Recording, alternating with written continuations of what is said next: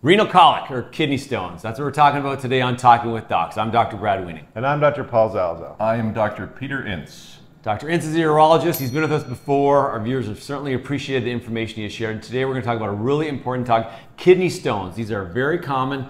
Let's start at the beginning, Peter. What is a kidney stone? And how did it get there? Yeah, seriously. Well, they're very, very nasty little calcifications in the kidney. They're formed from the tubules of the kidney. They grow bigger over time, and one day they just sort of break off and they fall out of the kidney, get stuck in that narrow little tube that goes from the kidney to the bladder. And when they cause blockage, all hell breaks loose. Okay, so they get stuck in your ureter, that little, in the ureter. The little tube there, and then when they get stuck, this causes pain. Pain, yes. So this is why people are coming to, do they go to their family doctor? Are they going right to the ER? Oh, they're going to the ER. Normally, I mean, let's put it this way. I've had women who were delivering babies in the middle of labor, and they had a kidney stone. Okay. And they said, I don't care about the baby, just get rid of this stone, because that's how bad they are. Worse than childbirth. Really? And this is coming from women, so they know what they're talking about. Usually do. They're good at pain. Okay, so they have severe pain, so they come to the emergency room, and where is the pain located? Where are they feeling this? Well, the pain is caused by obstruction. Okay. So that's the important thing to know. Even though the kidney stone might be moving down, the urine can't get out, so it backs up into the kidney. So your kidney stone can be anywhere along the path of that tube going down to the bladder, but mostly the pain will be felt in the back, even though the kidney stone can be lower or anywhere down towards the bladder. Okay, so the location of the pain does not correlate with the location of the stone? No. But the pain is severe? Not always, but yes, it's to the degree of obstruction. So if you have a stone that sort of is just scratching on the way out and the urine can flow around it, you don't get a lot of pain. You might get a bit of blood in the urine. And then the other thing, as it gets stuck, the narrowest spot is right near the bladder. Right. And you might present with just a lot of urgency, frequency. You got to go to the bathroom all the time, and you go and you still feel irritated. Okay. So, but most of the time, it's pain. All right, so basically the most common presenting symptom would be pain. Yes. Can we just jump to quickly risk factor? Who's at risk for getting kidney stones or renal colic? Well, basically everyone is at risk. About 1 in 10 people will get them. Mm-hmm. And if you get one, you're going to have another one probably within 10 years unless you do a lot of modifications. But that sounds like a curse you just put on us. Yeah, or if someone in your family, if there's a family history, that also increases your risk. Okay.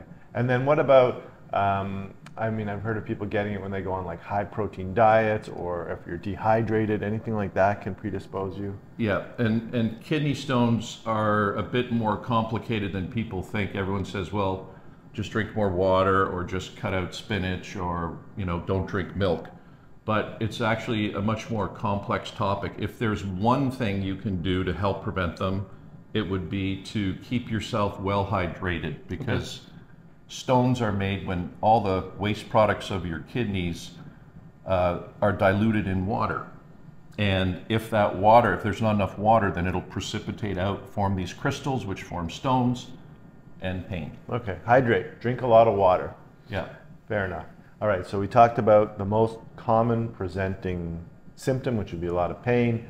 And sorry, about the pain in the flank, it's usually in the back, like the lower back, and radiates to the groin. Right here can radiate down towards the groin. Okay. Okay, so you've got the pain, you go to the emergency room. What's going to happen to you when you get to the emergency room as a workup for kidney stones? Well, most of the time the nurses will recognize it right away, because you're the one who's screaming in the waiting room. Okay. And writhing around, because with kidney stones, there is usually no comfortable position. So that's a good way of telling if it's a kidney stone. If the patient says, oh, it hurts when I bend over, but then it's better in this position, probably not a kidney stone. Right. But when that stone is stuck, it doesn't matter what position you're in, it's going to hurt. So these people are restless. Oh, well, they're I'd say more writhing. Okay, okay. Writhing in pain. Okay. All right, so then what kind of investigations or tests will you have done in the emergency room to help make the diagnosis of kidney stones? Usually urinalysis will just show that there's some blood in the urine, but ultimately an ultrasound or a CT scan. Now, if you're younger, we want to avoid radiation, so we'll start with a ultrasound. But ultrasound is not good at finding stones that are in the little tube. Okay. Because there's all the bowel gas, it's hard to find. So if you're under 30, they might do an ultrasound, but CT scan is usually the best method. And as an orthopedic surgeon, you actually sometimes can see these on X-ray, right? They're radio opaque depending on their size. That's right. Yeah. Okay, so your investigation of choice is going to be either an ultrasound or a CT scan. So that makes a diagnosis. So you've got kidney stones, you've got the signs and symptoms, you've got the investigations that show it. What do you do? Well, it depends how much of a problem it is, depends on the size of the stone, the location of the stone, and whether or not you have infection involved. So if there's an infection from a blocked kidney stone, that can actually be life-threatening, and that usually means if you have a fever and a kidney stone, it has to be drained. So that means usually getting rid of the stone or putting up a little tube to help drain the urine so that you don't get an infection that's ongoing that spreads into the blood. Okay, how do you get rid of the stone? So once the pain is managed, most people are able to go home, and then we can either send you, well, if it's a small stone, we might just say, let's try to get this to pass. Okay. So we can talk about the different things to help stones pass. If it's a larger stone and it's very unlikely to pass, then we either will send you for shockwave lithotripsy to break the stone, or we do a procedure where we use a tiny little camera called ureteroscopy or ureteroscope, and it goes up from below through the bladder, up the tube to where the stone is, and then we can use a laser to break the stone and use a basket to take out the pieces. So just so people know, the camera goes up your urethra, through your bladder, and then up into your ureter, which And is... you're asleep for that. Yes, thankfully. Yes, because it would be painful, obviously. Okay, so now you mentioned small stone, get it to pass. Right, so stones can usually pass if they're 2, 3, 4 millimeters. 5 millimeters can pass. I've had patients pass 10 millimeter stones, but that's unusual. So Whoa. 10, that's a centimeter. yeah, so some people, what happens with blockage is that the ureter starts to dilate, and I've seen people pass 10 millimeter stones. However, it's unusual. When you say pass, you don't mean pass it into the bladder. You mean pass it out the urethra. Out the urethra. It's like, honey, I got good news, I passed the stone. The bad news is I broke the toilet, kind of thing. Exactly. You're shooting out centimeter Exactly. pellets. Now, for these little stones or smaller stones, so it's 2, 3, 4, 5 millimeters, even 6 millimeters, 7 millimeters, we might say, let's give this a chance to pass. So we'll give you pain medication so that you can manage the pain at home, hopefully. We'll give you anti-inflammatories like ketorolac or Toradol or ibuprofen. And then we also might use Flomax, which is a drug that relaxes the prostate, but it also relaxes smooth muscle in the ureter and may help a stone pass. And then you have all the herbal remedies and grandma's tricks.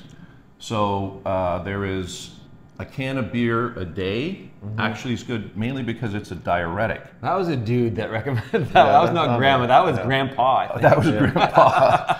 And That was Brad he would Looney. say 2 pints a day would probably be more helpful. That'll But pass. basically drinking lots of water. So the water, the beer, whatever the fluids, it's pushing that stone to come out. Then you have there's a lot of herbal things. There's, I forget the exact, I think it's chunca pietra, which is a Spanish word that means stone breaker. Oh, And I thought a chunk of Pietra is the thing you got in there.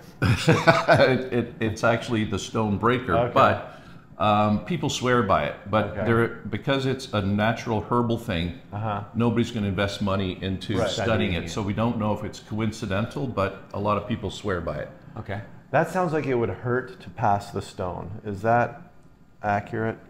It hurts as it's coming out. Now, once it's in the bladder, you have to remember the urethra is 10 times bigger than the ureters. Okay, so that's if it good. gets into the bladder, it's going to come out. Yeah. Do you get people to pan for stones, essentially peeing through a grate of some sort so that they catch it so you can confirm that they passed it, or not necessarily? It is helpful. So if you pee into a jar and then pour that through a coffee filter, even you might see little grains of sand. Sometimes the stones will break up. So it's not always, if it's like a 7 millimeter stone, you might not see a 7 millimeter chunk come out. might be little grains of sand over time. Honey, the coffee tastes off this morning. This is why Paul doesn't drink coffee, I think. That's it.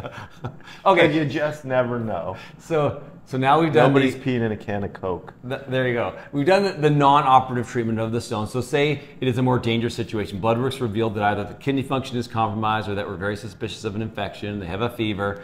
So it's an emergency, correct?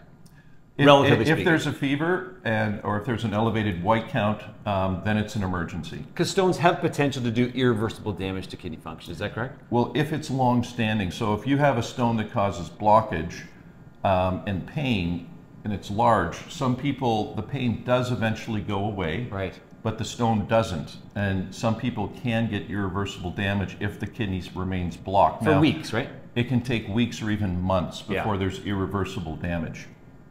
Okay, so that's the idea. You want to get this treated then in a timely fashion so you don't end up in the situation where you get infected or you get this irreversible damage. Now you mentioned lithotripsy.